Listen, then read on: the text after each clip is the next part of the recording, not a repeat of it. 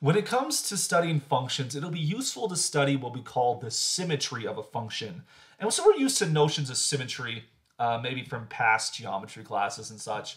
And so what I want to quickly do is introduce two notions of symmetry that we will often discuss as we talk about functions this semester.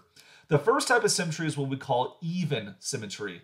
And a function we say is even if it's symmetric with respect to the y-axis.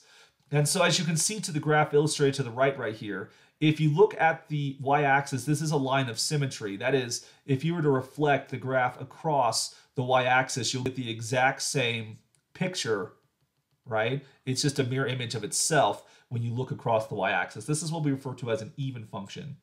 An odd function is a different type of symmetry here. We say a function is odd if it's symmetric with respect to the origin. This one's a little bit more funky to understand here, but symmetry with respect to the origin, you can think of it in one of two ways. One way is if you take any point and you take the line that goes through the origin, follow that same distance to the other side, and you'll find a point on the graph.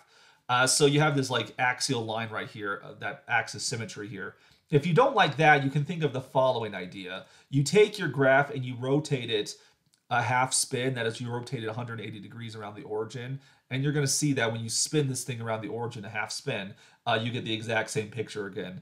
This is what we call an odd symmetric function, or just an odd function.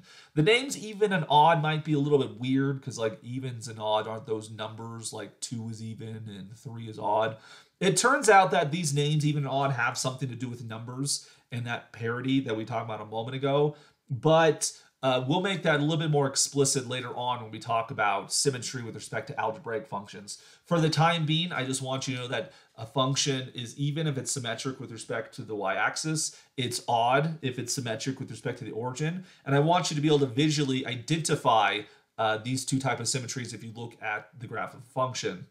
Now, I should also mention that it's not actually possible for a non-zero function to be symmetric with respect to the x-axis.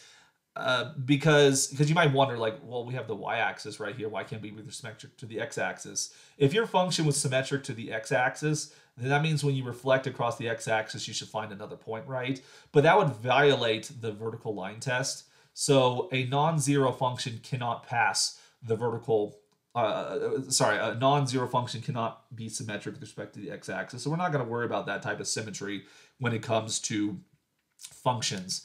I should also mention that it's not possible for a function to be both even and odd simultaneously, because if it was even and odd, you could actually argue it'd have to be symmetric with respect to the x-axis, which then gets us in the same problem we were a moment ago.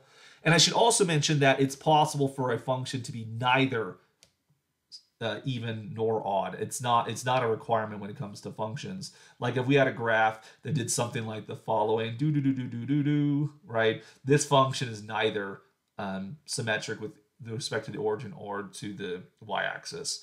And so symmetry is not required, but when it does exist, it's important to identify it.